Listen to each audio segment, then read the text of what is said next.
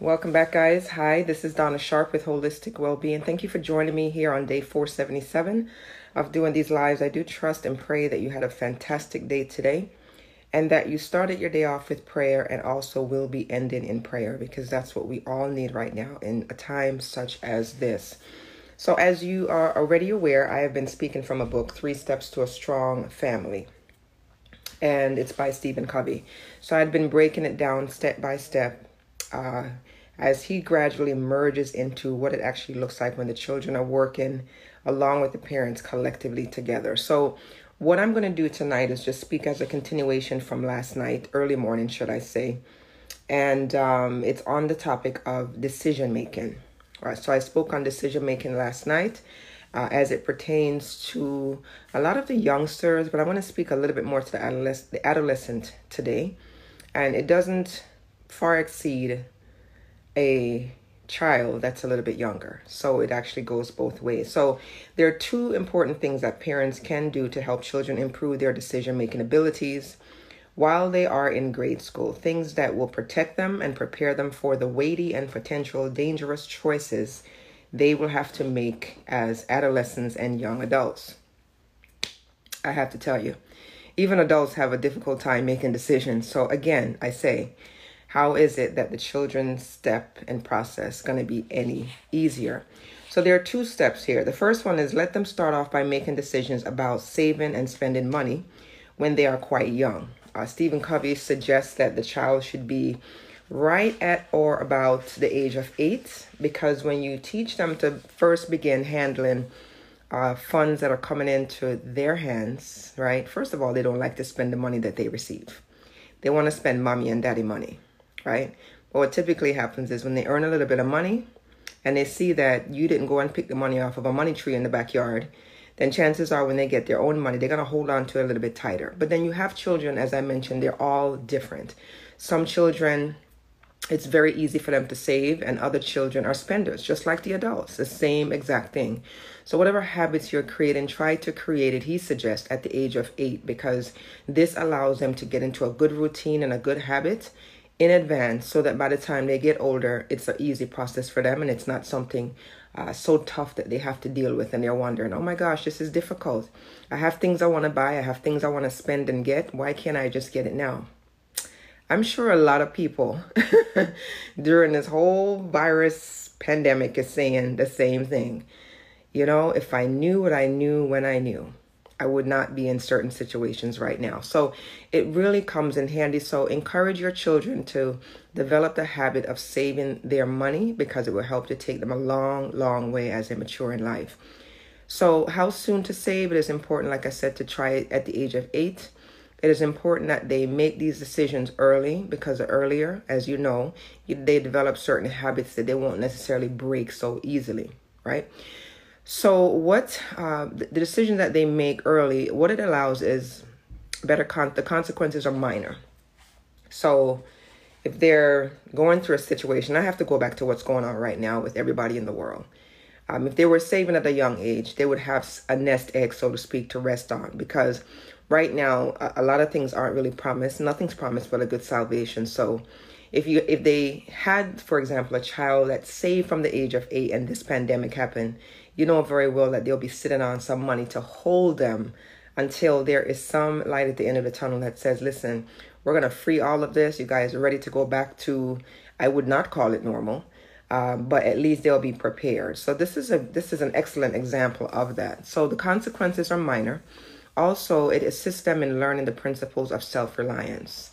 It's nice when they can depend on themselves for certain things. It's not that the parents are going to be far. They're going to be there as a support system, be there to help them with that safety net if needed. But remember, it's a learning process for them. So if you catch them every single time, they'll never, ever utilize that learning point to strengthen them. So allow them to learn as well, right? So the how, the second thing also is it also assists them with delayed gratification. It helps them to work on delayed gratification. So it pretty much means that they're not going to want to buy something all the time. They can sometimes wait for certain things, because remember, everything is not always necessary. People always think, I need this and I need that and I need this. No, it's not everything in life you need. There's a lot more wants, believe it or not, in life than the things that we actually need, okay? There are certain essentials that we need in life, and really those are the ones that we really should focus on first and foremost. Everything else can go on the back burner and just wait for a future date, all right?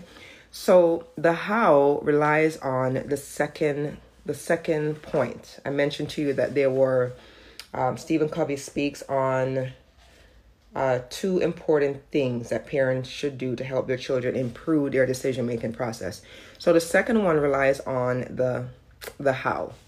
So you want to help them to make a list of decisions in advance, right? And this is pretty much the upper grade children, as I mentioned, high schoolers, adolescents, that are a little bit far beyond the earlier stages where they're not clearly understanding certain things. So assist them by making a list in advance. An upper grade child, they're capable of handling scenarios much better. Their thought process is going to be different than a child that's much younger. This also helps them to prepare for any dangerous and difficult situations. How does that happen? By helping them to make decisions before they are actually involved in them, because they can shift their thought process, change your mind, and decide, is this the right road I'm going down? So it helps them to really get their mind in the right space before making that particular decision. Here's a suggestion. Have your child make a decision ahead of time in a journal. I don't know if your children actually journal right now, but that may be a good suggestion, because what you want to do is allow them to make a lot of notes, okay? Q&As by themselves, you're not with them, and thinking of different scenarios that they may go through in life. And then just writing down Q&As, and whatever comes to mind is what I call brain dump. I remember I did a live on brain dump. Dump everything on paper, all right? Spend time with the Q&A to assist them in walking through the process. Now, the next thing is break the list down and take it apart day by day. You never want to approach all of this at one time, because what's going to happen? You're going to overwhelm them, and they're going to go, oh my gosh, this is a lot to think about, and realize being an adult is going to be this difficult, right? You're going to overwhelm them too fast. So if there's a list of 10 things, you speak on maybe 2 of them one day, 2 the next, or maybe you feel that they're more capable of handling more. Maybe it's 3. You know, as I mentioned, no 2 children are alike, so you can't treat one the way you're going to treat another. So gauge them based on their intellectual level and where they are in the scheme of things, what their thought process is like, how quickly they catch on to things. Break it down into days and come back to it each time. And then you want to allow your child to think about them. You want them to meditate on it. As the Bible says, meditate on those things, right? And make sure it's in your spirit. Sometimes reading something or seeing something or hearing something one time is not enough. You have to meditate on it so that you can really ask yourself the questions, what is it that's in this for me? What was the message behind this? All right, is this something I can use now? Is this something I needed last week? Is this something that's going to do me good in 2 months from now? You have to meditate on whatever it is that you're learning, right? So, and the next thing is share your decisions with them. You never want to share your points with them in the beginning, because if you do that, again, what are you going to do? You're going to take away the reins from them as far as making those decisions, because you really want to see what direction they're going to go. If you're starting to input and throw your ideas at them and saying, listen, I think you should do this way, it would work better that way, what do you think is going to happen? You're going to shun them. Now they're going to feel like they're insubordinate and they can't do anything for themselves. They're going to shy off and they're going to say, oh man, you know what? I would have thought about that, but I didn't have time to really discuss it before my parents started to talk on the topic. So you come into the picture after the fact and discuss these list of items with them so that you're now giving them the confidence that they need and the confidence that they have earned up until that point to be able to make those decisions freely. All right. So allow what you both have, okay, decided to become a pledge. It's nice when you do something like that because, again, it's something to look forward to. Make it a pledge between you and your children. And it's almost like an oath. And so later on, they'll go back and say, you know what, I don't want to break this oath that I have with my parents. We went through a lot to really develop these points on how to make this particular decision. So I want to hold true to this. Make it a pledge. It just gives it more involvement, if you understand what I mean. And allow what you both have, making it a pledge, it gives them more encouragement as they approach, for example, the dating age. All right. One of the greatest decisions that children around that age have to do is think about, this is an example of the level of physical intimacy that takes place between them and the opposite sex. The Bible says many things on that. So just want to encourage you that you need to go back to the word and follow what the word actually says. But in an example like that, it's a lot of decision that the child is going to have to make. And by using that as a point to create these decisions around, these questions around, it really gives them a lot more to think about. So when they're placed in that particular situation, they don't feel like they're caught, what is the word I'm looking for? It sneaks up on them. There's something else I'm trying to say. Sometimes I can't find it. It left the coop. All right. So 2 additional critical points that I want you to keep in mind is, first, be sure that your child understands the reason behind the decisions in advance. And remember, these aren't my words, guys. I'm speaking directly from Stephen Covey's book. I'm just giving this to you as a reference so that you can use it to add to your current situation, to enhance, right? Maybe you need to take away some things you're doing. I don't know. But I am just the conduit. I'm just allowing God to work through me so I can deliver these points to you, and you can take it however you wish. So the first one is, be sure that your child understands the reason behind the decisions in advance. So if I'm going to make a decision to be intimate with a young lady, what is that going to net me? Where am I going to end up? How is school going to play a part in this? What if this happens? So get them to go through the scenario and walk through those thought process in advance. The best and strongest time to make a decision is before you are actually faced with it, while your thoughts are clear. Remember, I don't know how many times I've actually said this, but I'm going to say it now. A lot of people in this world, they make decisions on an emotional level. All right? Their emotions are caught into it, and that's how they make decisions. That is not the right way to make a decision. A great example of that is a business owner. You have someone that you're trying to do business with, and the client's getting softy, mushy.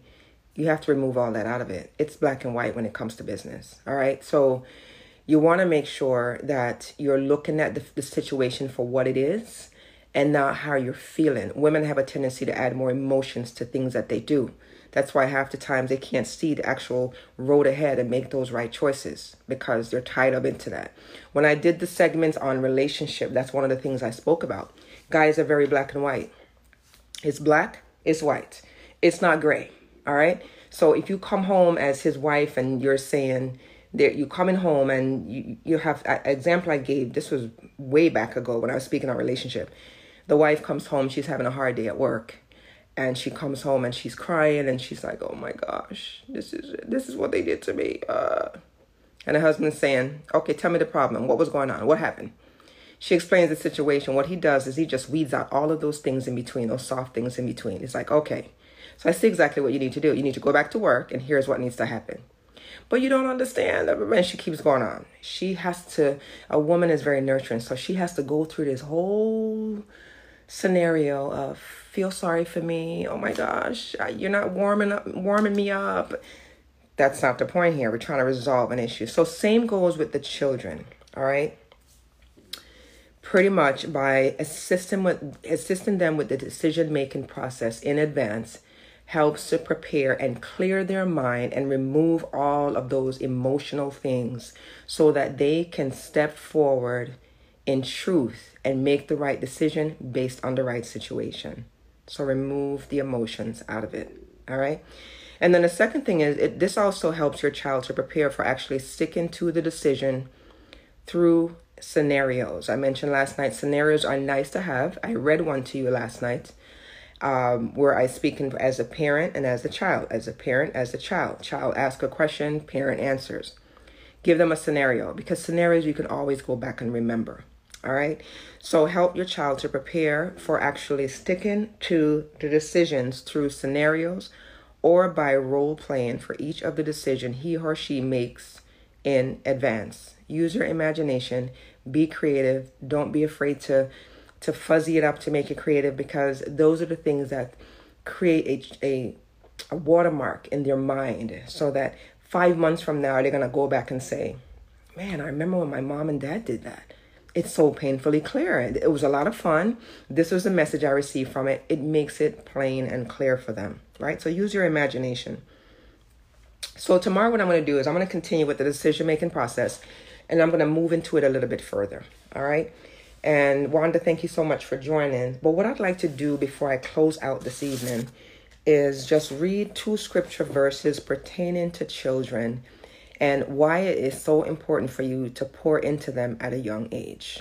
All right? It's super, super important. So I'm going to give you this as a takeaway tonight. Feel free to jot the message down.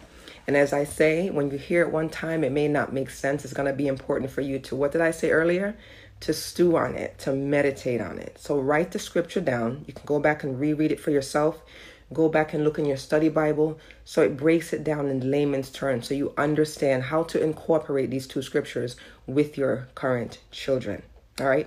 And remember, guys, they don't have to be near you right now. They could be far away, and you can still minister to them to make sure that you are placing them on the track that they need, and you're preparing them for those tough times.